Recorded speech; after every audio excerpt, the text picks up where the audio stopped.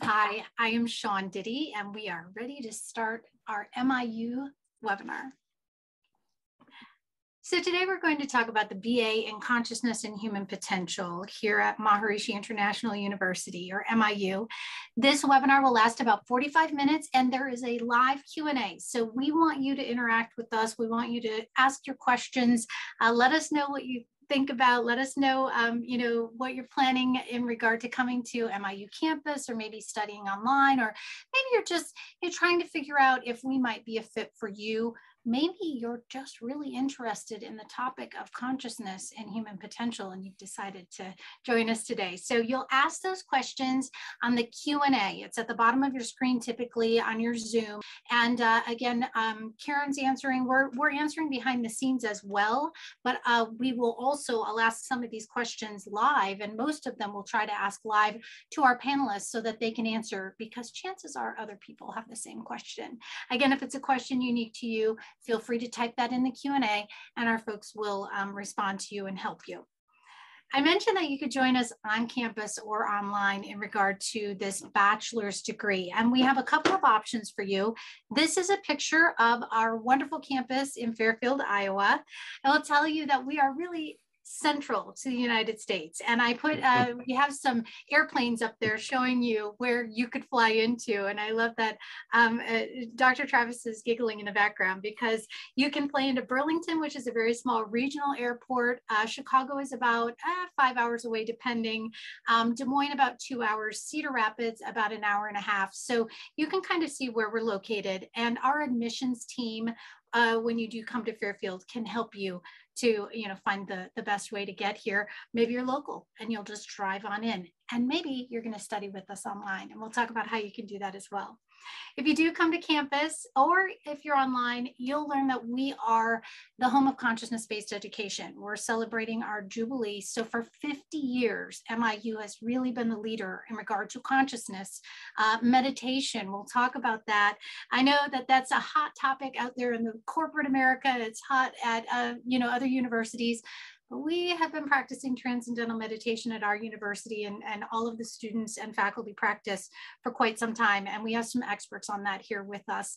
If you come to campus, you're going to enjoy our wonderful cafeteria and lots of restaurants in Fairfield. We specialize in organic and vegetarian meals. You have some vegan options.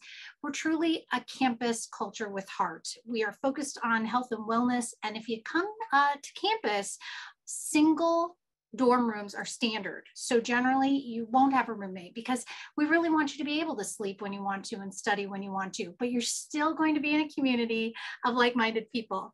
Now, when we talk about consciousness and human potential, and our experts are going to get more into this, but it is an ancient wisdom with modern science. So we're going to talk today a little bit about the philosophy of yoga and how we approach that. And Karen, Dr. Karen is really an expert on this. So she's going to talk with you about that. We'll talk about how you can accelerate your personal growth. And I think so many people wonder about transcendental meditation. We have a premier neuroscientist with us. Dr. Fred Travis is really renowned throughout the world in regard to the brain and how transcendental meditation can affect us. We'll talk about the latest scientific research with him about brain functioning, but we'll also then integrate that with yoga and asanas and training in Sanskrit. We'll talk about strategies for social transformation, because so many people, including, we have Samantha on with us, she's a student, people want to make the world a better place. And if that's you, definitely stay with us, because we'll also talk about how these modern perspectives on consciousness kind of come back around to these ancient teachings. So again, I mentioned Dr. Karen Aoki-Kuder is with us. She has her PhD. She's an associate professor. She also is your program director for the BA. So she can be a great resource for you.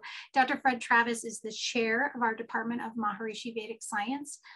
We have Samantha on with us. She is a student, but I want to just highlight a couple of other students here.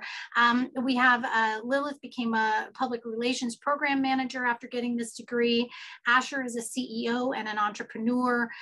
We have someone who became a senior technical account manager, and his comment was, my degree brings to light a clearer, more positive mindset at work. I've been able to make good decisions, which have led me to being promoted multiple times. And I think as we look at all over corporate America, emotional intelligence, staying calm under stress, flexibility when there are major changes like, a pandemic that makes your whole business go online. So these are tools. Kelly actually became a psychotherapist. So she's using this in a very interesting way.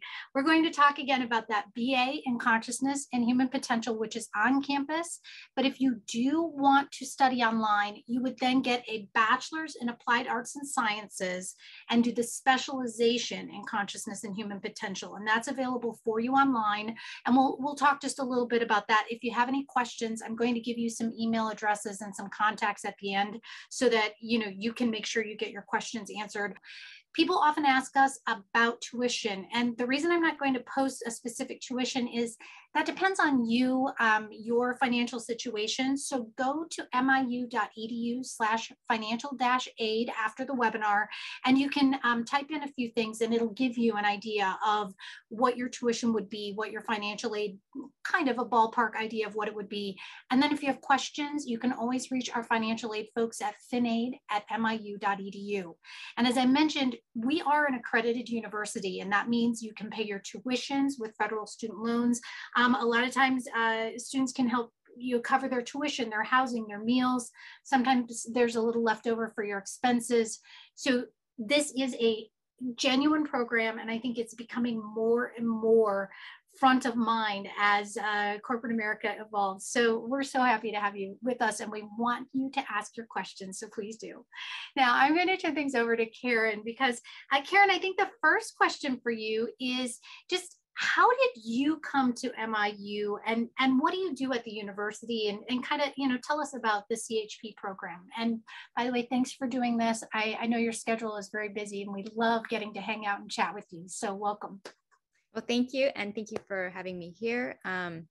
So I came to MIU via Rochester, New York, where I was studying music. I finished my bachelor's degree in music performance, but I was very interested in the state of consciousness that a musician goes through or goes into during the performance aspect. So I wanted to go behind the scenes, and I wanted more of an in-depth approach to life. And I started my quest with meditation and learned TM right away in Rochester. And then I found out there was a university here. So I've been here for quite a while, since 2006. I got my master's degree and PhD, and we called it Maharishi Vedic Science. More recently, it's called Consciousness and Human Potential. And I'm here teaching in the field of consciousness and human potential. My main gig is the yoga philosophy course, which we can touch on later. I also love teaching meditation and teaching yoga, and I lead retreats on campus. There's a lot of other things I do, but those are two of my hats. We're so glad. And I actually want to bring Samantha and Dr. Travis in early right now, because we're going to go through some of the classes that are offered and just, the lifestyle. So Dr. Travis, I'll ask you first. You have been with MIU for quite some time. Can you tell us, I know MIU practices the block system. We have the block system, and everyone practices TM. Can you give us a little bit of your background and why you think MIU is different than other universities out there? Thank you, Sean. I came here in 1990, actually, to be head of the Brain Center and look at brain changes as people practice TM. And as you were saying, students take one course every month. And so over a semester, they take 4 courses. But rather than having to juggle the 4 courses, they can go deep into one of them. And the courses in the consciousness and human potential range from classical understanding of psychology. We have a course called Models of Human Development, and just how do different thinkers look at what development is possible, from Jung up through Erickson, up through Kohlberg, up through higher states of consciousness. And that's the range. The other courses are on the upper end. What are the higher states that are available to every human?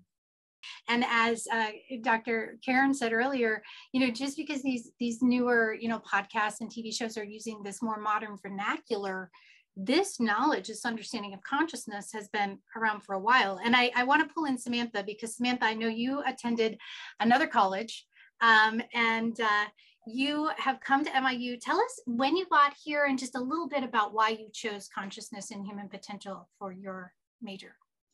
Yes. So before I came here, I did 5 years at another university right out of high school. And I was really motivated to make a change in the world and wanted to find a way that I could be creative in that. So I took on a major, a minor, a sub-major, and I was spread so thin. And I realized after 5 years that the one thing I didn't have time for was myself. And I became drained and felt really empty inside. So I took a break or quit. And I needed that because in that little cocoon phase between then and now, I realized that I was just naturally drawn toward learning about consciousness and quantum physics and what the like connection is between everything and everyone. And really realized in that time that change begins within. And in order to make a positive difference in the world, I had to start with myself.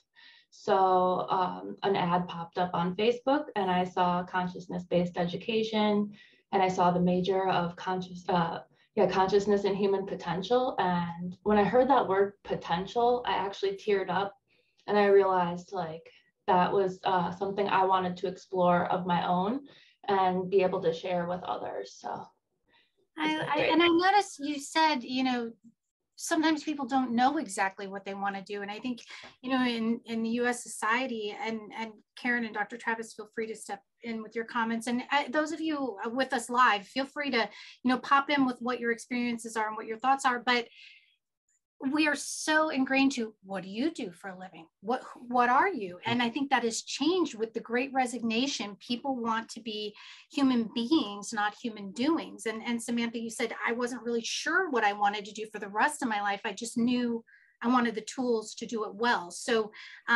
Karen and Dr. Travis, I see you both shaking your head. Yes.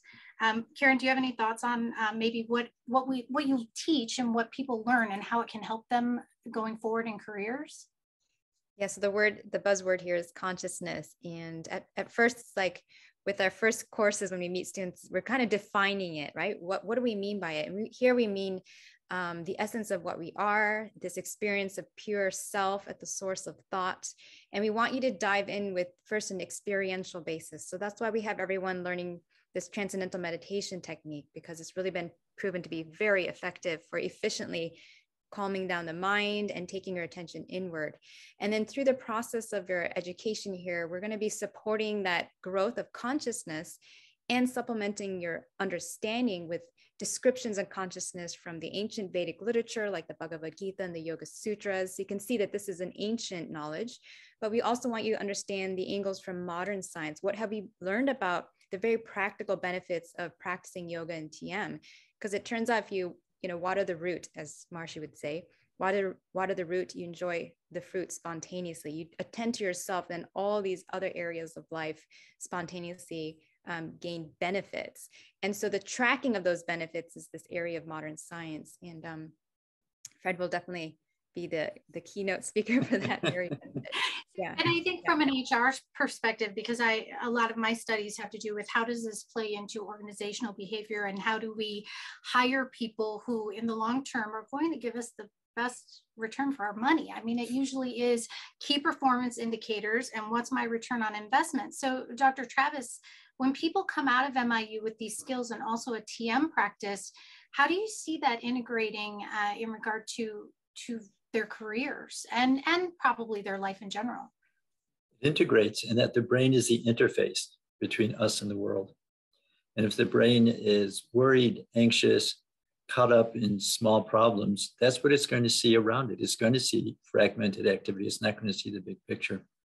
What happens with the teaching structure here at MIU, with the experience of transcendental meditation twice a day, people begin to see a larger part of the world around them. The brain becomes more integrated, and you begin to be able to put the part into context of the whole.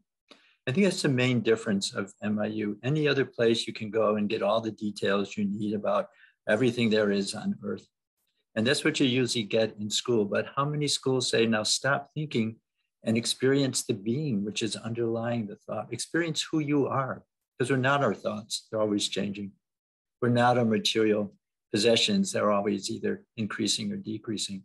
Experience who you are fundamentally, and then you have a different perspective. So you come out of MIU, you go back into the same world, but you see it differently. You don't see it as a succession of fragmented parts, issues, but rather you see it as a flow. You see it as a larger picture unfolding. You can transfer up to 90 credits depending on how your degree works. If you're doing the Bachelor of Applied Arts and Sciences, but you'll need to add the 32 credits of the CHP if you're online. And it gets a little complicated for me to explain to you on the webinar. So if you have questions, you can, I'm going to give you some emails at the end and you can talk about that and how you can transfer in credits. And also Dr. Karen is really good about talking with you about, you know, a BA and how you might finish that. But Samantha, I want to ask you, Dr. Travis just said, sometimes we grow and we change. And I think a lot of us who have transferred from other universities experienced maybe the big university and the party culture. And I know MIU has, there's definitely a great social network there, but you said, you know, you kind of like the quiet part. So tell us a little bit about why you feel like MIU is a fit for you personally and how you want to create a community. Yeah, something that you said, Dr. Travis, that really sparked something in me was just reflecting on how within each class we take time to meditate after each lesson. And that integration is so important and vital to being able to take that to, well, one, to be able to transition into the next thing that we're doing without losing it, and to like really like let it digest within us and come back to ourselves. And then when you leave class, everyone just kind of has this camaraderie of being here together and supporting one another. And it's really interesting because I've never been somewhere else where I can like look into a room of people just with so much respect that everyone is here for their own personal development and to share their wisdom. And it's so inspiring to be around just so many people on that trajectory, whether it's you know, because there's so many facets to it, and there's just that commonality of wanting to be the best we can all be. So I just love that, and there's so much to learn from everyone here. I think that's so many great points. And we're seeing some questions come through about how does this integrate with a particular path. I know someone just asked about working in healthcare and how would this integrate. So I think Dr. Karen, actually all three of you can weigh in on your experiences from different places. In order to get through this degree, you'll finish your general requirements for a bachelor's degree, and then there are 52 credits of that bachelor's degree that include 32 credits of the required courses for consciousness and human potential, and then at least 20 from the elective courses. And we're referring to the on-campus degree program. If you do the online program, it's part of the 32 credits. But I wanted to just pop up some courses, and folks at home, you can ask questions about these, but let's start with the required courses, and then I'm going to come back in and put up some of the electives. And I know, Samantha, you have taken courses with both Dr. Karen and Dr. Travis. So Karen, can you maybe talk about one or two of the required courses and how that applies to the student and what it entails? So Jacqueline, I'm going to address your question on the Q&A with this point, because you're asking, we have a question from Jacqueline. So attending to the point on yoga, which we do teach, we have a course on yoga. She says yoga is associated with, how is yoga associated with meditation? I always saw it more as a strength of, or a source of strength conditioning and stretching. And here at this university, we're really linking yoga with an experience of consciousness. And so we're going to use the original definition of yoga, meaning union. So what's being brought into union? Well, the individual self, the experience of the individual self in conjunction or coming into union with transcendental awareness or consciousness and in a grander scope. So yes, we still also have the yoga asana series, and we'll teach you like a series of yoga postures and the deep breathing that we call pranayama. But our primary aim with the yoga class is to have you experience the source of consciousness, also called pure being, pure awareness, the self. And from that basis, then we want to bring you into the knowledge of, let's say, the yogic texts. How does the Yoga Sutras describe yoga? And then we look at the Bhagavad Gita. How is yoga, the practice of yoga, connected with Dharma or life force and your life purpose? So that's a little bit on the MVS 370. I could add one thing on yoga. Yes. Yes. Direct answer to your question, the yoga asanas are preparation for deep transcending. So it's preparing for meditation. A PhD student, Sonia Gobech, actually looked at the effect of practicing yoga asanas over 1 month compared to MIU students who were practicing TM but not the yoga asanas regularly.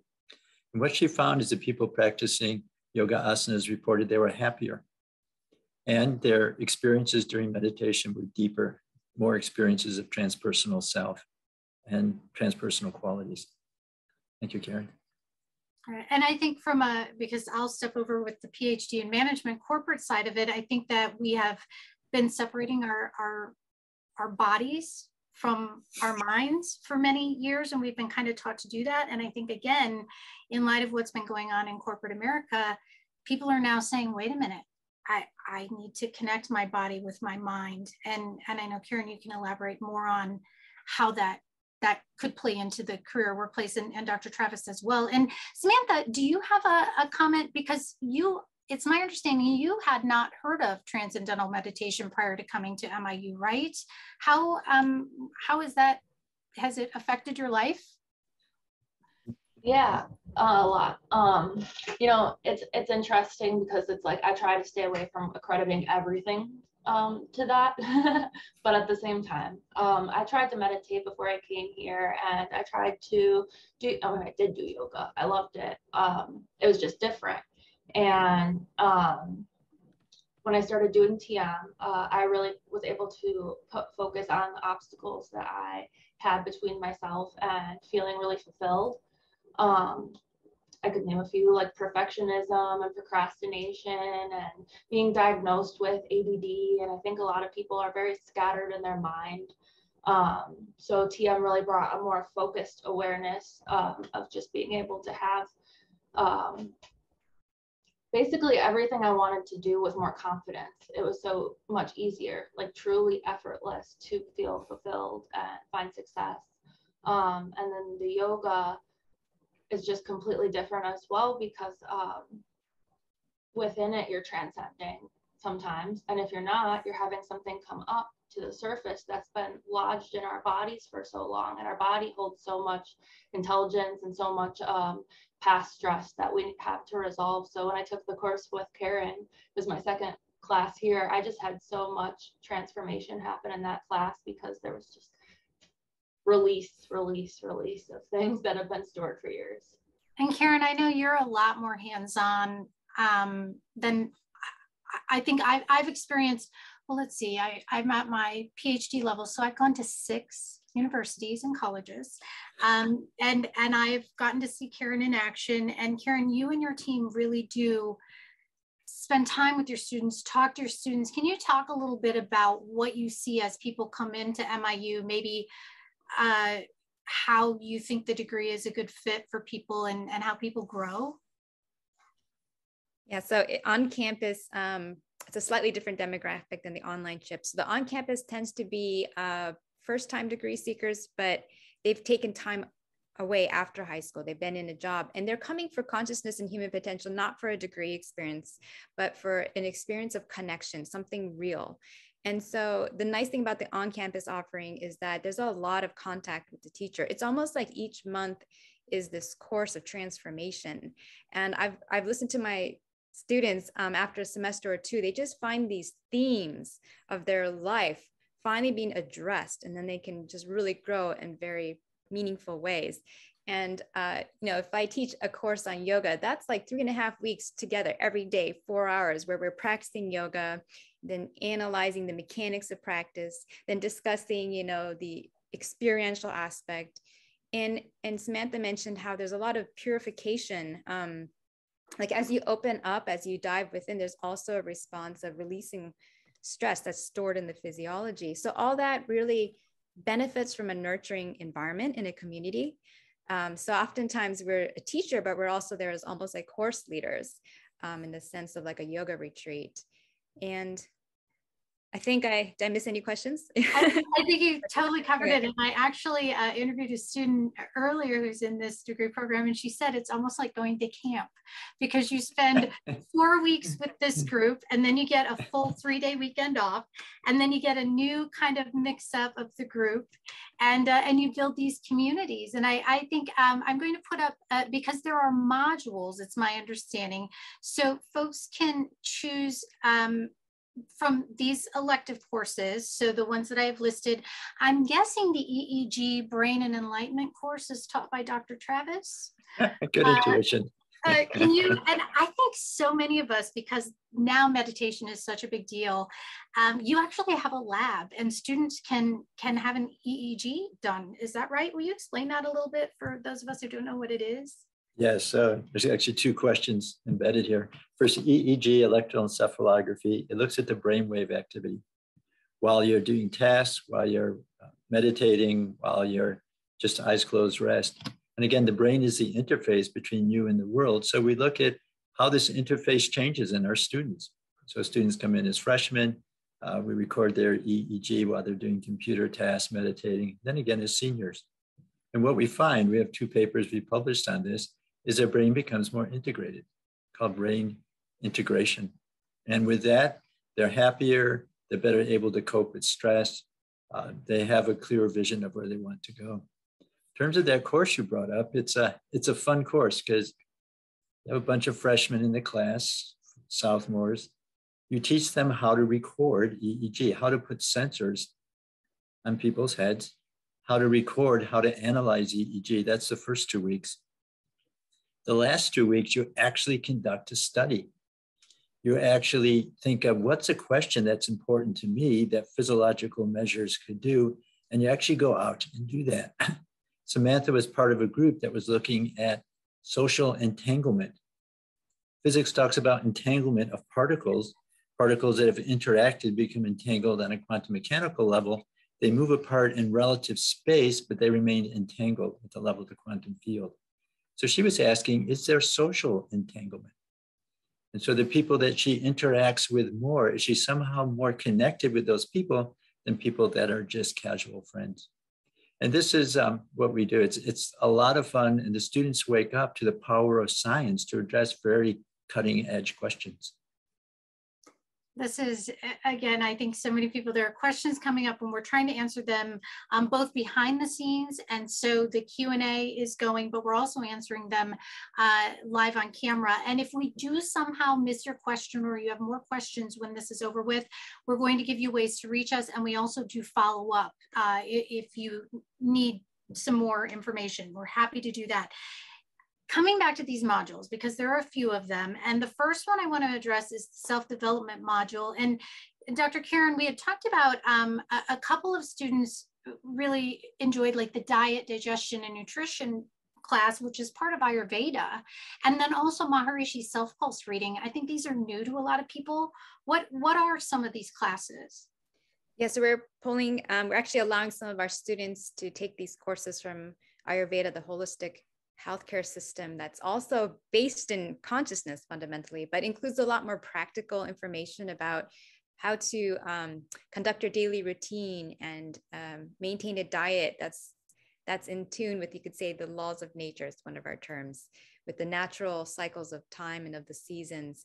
And there's some students who really want to get into that sort of lifestyle. They're really excited not only to change their lifestyle habits, but to learn more about the practical method by which you can assess and diagnose your state of balance or imbalance. So I've had some students head into that module and actually end up with a double major situation where they're doing both consciousness and human potential along with Ayurveda. So they're very symbiotic, compatible degree programs.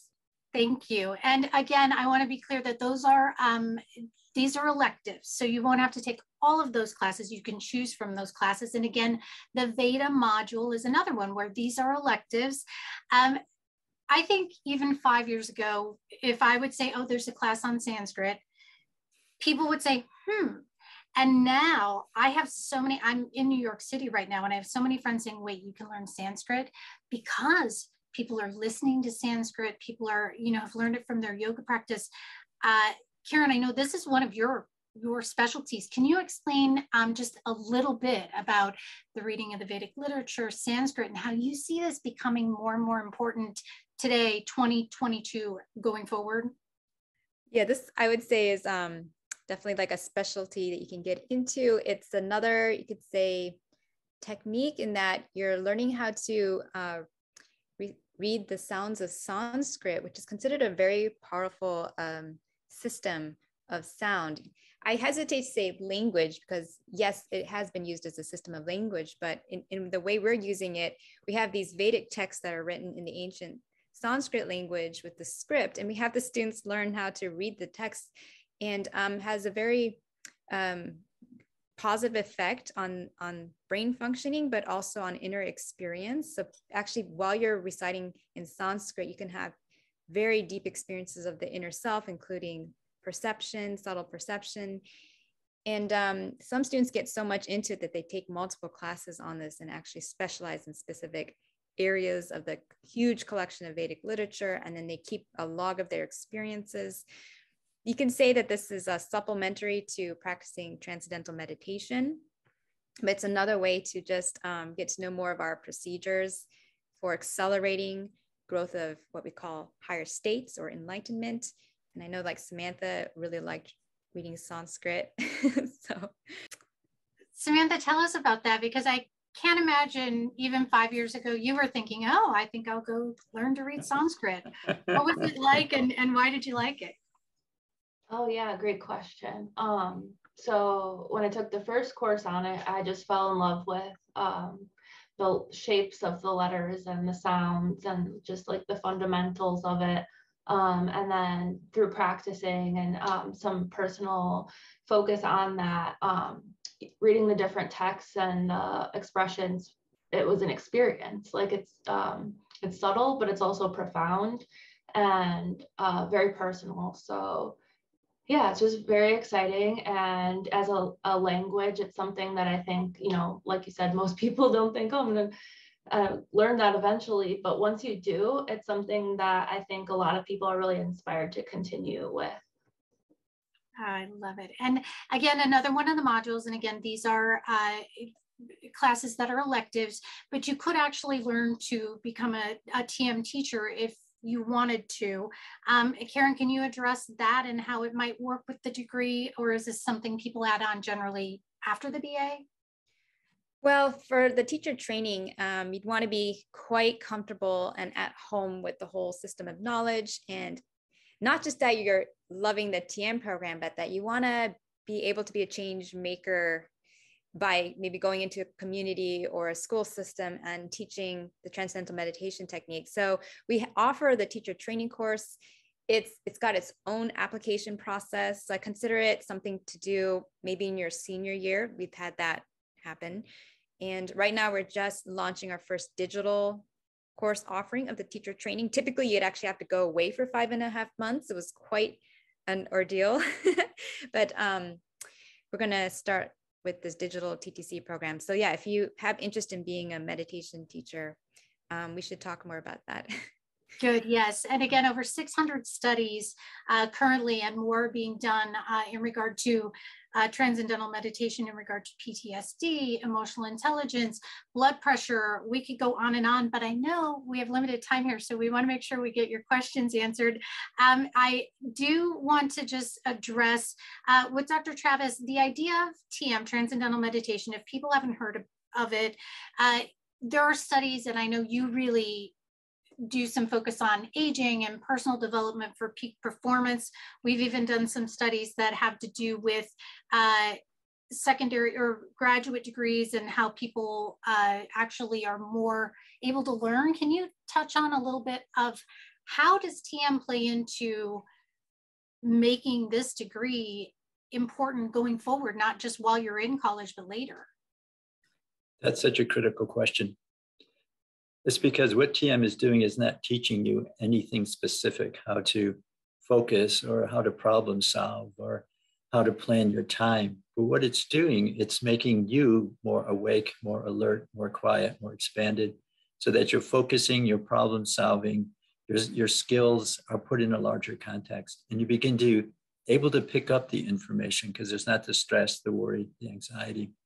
What TM is doing is it's taking the awareness from the mind, which is filled with thoughts, and it's allowing the mind to settle down until it becomes completely silent and awake. It's a silence which is always there, but usually covered up by ongoing activity. Then when you come out of meditation, you bring some of that with you. You're more calm, you're more settled, you're more expanded inside. TM takes you to a fourth major state of consciousness. It's not altered waking, it's not sleep. It's a whole different state called restful alertness. Physiologically, what we see is a whole stress response system is turned down. So in the afternoon, you've had a hard day in class and you've been struggling with some math problems. You sit down, close your eyes, and the whole physiology is just at a more rested, more alert level.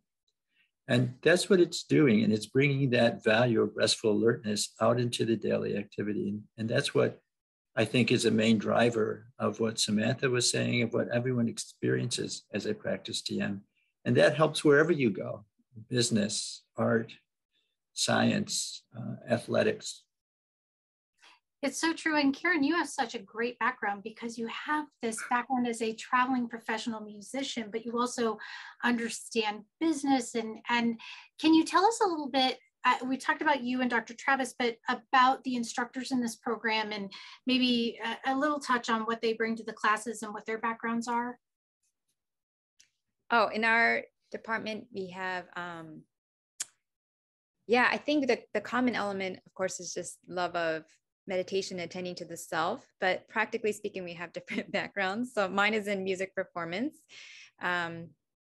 but we've got, like Tom Agnes, who's a Sanskrit grammarian. He was even able to translate text. But as a whole, I would say we're able to offer a very tight theoretical model for explaining consciousness. There's that sort of intellectual approach to understanding and analyzing consciousness. That's the flavor of our department. But other than that, I feel like we're also like mentors in the sense of we all practice yoga and meditation, and we also all know how to lead retreats. So there's that component of mentoring so that we're not just philosophers. If that makes any sense. But it does. And we're going to keep answering the questions that you're asking. But if you do have additional questions, we want you to know you can always reach out to our admissions team. There they are. And also that we do have replays of some previous webinars. So if you go to miu.edu/webinars, because people have popped up a few questions about student loans. And yes, we are an accredited university, so you can get student loans. But if you have specific questions, there's a replay there. You can just click replays, and there is a financial aid webinar, and there's also financial aid's email address. We also do more in-depth one-on-one visits if you go to the top of the MIU page, and then also the chatters are available if you go to miu.edu. And I know someone asked me when, or all of us behind the scenes, the next entry is in August. So again, you'll want to apply now just to kind of get yourself ready to go. An application is not an absolute you must attend. What an application does is starts the process. So if you decide the fall entry doesn't work for you, we actually have another spring entry for on campus and online. So you could defer, you can wait down the road if you decide it just doesn't work for you. We understand, but what we really want to do is see if it does work for you and answer your questions. So Samantha, I have a question. There are several people online with us, and I'm sure they're wondering, okay, is MIU for me? And let's talk about the on-campus, because you've moved to Fairfield. If there's somebody out there and they're wondering, okay, why would I move to Fairfield? Will this really make my life any better if I try this?